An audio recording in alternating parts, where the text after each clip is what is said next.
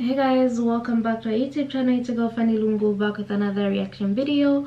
If you're new to this channel, make sure to give this video a thumbs up, share it with your friends, and of course do not forget to subscribe. You can find us on Instagram and Facebook, Fanny&jessy. Feel free to hit us up. We'll be more than glad to respond. And thank you for 20,000 subscribers. Hope you guys are doing alright. May you stay blessed. So today I'm actually going to be reacting to why does God want us to praise him or worship him? Is he hungry for praise and worship? This is Dr. Zakir. So without wasting time, let's get into the video. Many people ask me the question, why does Almighty God want us to worship him? Is he hungry for worship? Why does he want us to praise him? Allahu Akbar, Allah is the greatest. Is Almighty God hungry for praises? Allah replies in the glorious Quran, in Surah Fatir, chapter number 35, verse number 15. O ye men, it is you who need Allah, and Allah is free of all wants, worthy of all praises. The Quran says in Surah Fatir, chapter 35, verse number 15, O ye men, it is you who need Allah. Allah is free of all wants and worthy of all praises. The reason why Allah subhanahu wa ta'ala wants us to worship him and to praise him is not for his benefit. It is for our benefit. When we say Allahu Akbar, it does not make Allah great. Allah is already the greatest. Irrespective whether you say Allahu Akbar or not, Allah will yet remain the greatest. It will make no difference to Allah subhanahu wa ta'ala. But the reason Allah wants us to praise him is because he knows the human psychology. We human beings, whenever we praise someone, whenever we know someone who's great and famous, we but natural tend to follow his advice. For example, if your mother has a heart attack and you have an option, there's a layman who comes and gives you advice. Will you follow his advice or a person who you know is the best heart specialist in the world and he's willing to give you free advice? Whose advice will you take? Will you take the advice for your mother from the best heart specialist in the world or from a layman? But natural, because you know the heart specialist is famous, people keep on praising him, you indirectly tend to follow his advice. Similarly, Allah subhanahu wa ta'ala wants us to praise him. He is the greatest. Allah is the greatest. Allah is the most knowing. Allah is the most wise. So that the moment when we say he is the most wise, when he gives us the advice, we indirectly tend to follow it. If we don't agree, he's most wise, most knowledgeable, then the chances we will follow his advice is less. So Allah subhanahu wa ta'ala wants us to worship him and to praise him, not so that it will benefit him, but it will benefit us. Allah says in Surah Fatir, chapter 35, verse number 15, O ye men, it is you who need Allah. Allah is free of all wants, worthy of all praises. Let me give you an example. Suppose there's a couple who's married for several years and they don't have any children. But natural, most of such couples, they will feel sad. You have another couple who's married and they have a child. They bring him up with love and affection. After he reaches the age of 15 or 16, that child dies.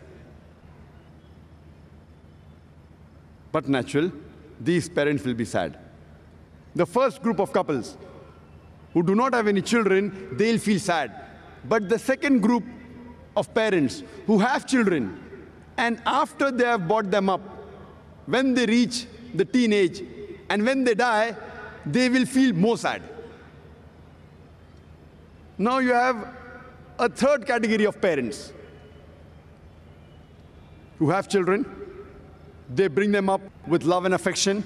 They take care of them. But when they grow and they become an adult, they don't ask about their parents. They don't take care of their parents. What would you call such kind of children? Surely you will call them inhuman, unjust, and ungrateful. All of us will agree that if your parents, they bring you up with love and affection, take care of you, give you all the facilities, once you grow and become an adult, you don't even talk to them, you don't care about them, you don't even meet them, surely such children will be called unjust, ungrateful, and inhuman. If you agree with this point, imagine, what would you call those human beings who are ungrateful to their Creator? Our Creator, Allah subhanahu wa ta'ala, Almighty God, has not only created you, He has even created your parents. So don't you think that we should thank our Creator, Allah subhanahu wa ta'ala? Shouldn't we be obedient to Him? How many of us ever thank Allah subhanahu wa ta'ala for the bounties, for the blessings that He has bestowed upon us? How many of us? Almighty God, Allah subhanahu wa ta'ala, He has given us life. He has given us the blessings of this world: food, clothing, shelter. Can you imagine if you don't get water for a few days, but naturally you'll die? How many of us have ever thanked our Creator, Allah subhanahu wa ta'ala, for the water He has provided us?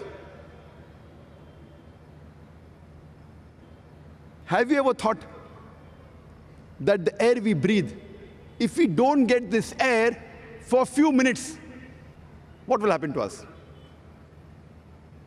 But naturally we'll die. How many of us have ever thanked our Creator, Allah subhanahu wa ta'ala, for the air He has provided us?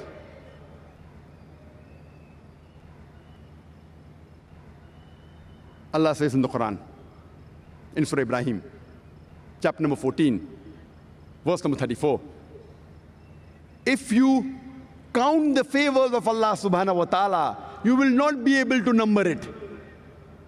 And man indeed is unjust and ungrateful. Allah says in the Quran, in Surah Ayat, chapter number 100, verse number 6, Innal insana li rabbihi laqanud. Verily, human beings are to their Lord very ungrateful. Allah says this in several places, that verily human beings to their Lord are very ungrateful. Allah subhanahu wa ta'ala wants us to worship Him and to praise Him, not that it will benefit Him, because it will benefit us, benefit the human beings. Imagine when Allah subhanahu wa ta'ala comes to know that after you have followed His advice, it's benefiting His creation, He feels happy. For example, if there's a doctor who's giving free treatment and free advice to the poor patients, imagine if that patient doesn't listen to the advice of the doctor, how will the doctor feel? And if you follow the advice of the doctor, it will not benefit the doctor. He's giving you free treatment. It will benefit you. And once you follow his advice, the doctor is happy. At least my patient has now become healthy. Allah subhanahu wa ta'ala is far superior than all the doctors in the world. It's mentioned, Huwa Shafi. It is He who cures. So when you worship Him, when you follow His advice, Allah subhanahu wa ta'ala is happy because the moment you praise Him and you follow His advice, it benefits His creations. It benefits the human beings and it pleases Allah subhanahu wa ta'ala. Allah is not pleased when you worship Him and praise Him because it benefits Him. He's pleased because it benefits the human beings, His creations. Very interesting topic. I love that he gave the parents as an example, because how many of us truly call our parents just to say hi, you know, just to hear their voices? We seem to take them for granted until maybe they're sick, until something is wrong. That's when we want to show as if we care. Even in those times, sometimes people are just too busy to send that message or make that call. It makes sense. I mean, this Dr. Zakir's explanation makes sense. What about God in this situation? Who created you? You know, your parents birthed you, but God created you. God is the reason why you exist, you know, and you don't want to give thanks, even just for the air around us, even just for the gift of life.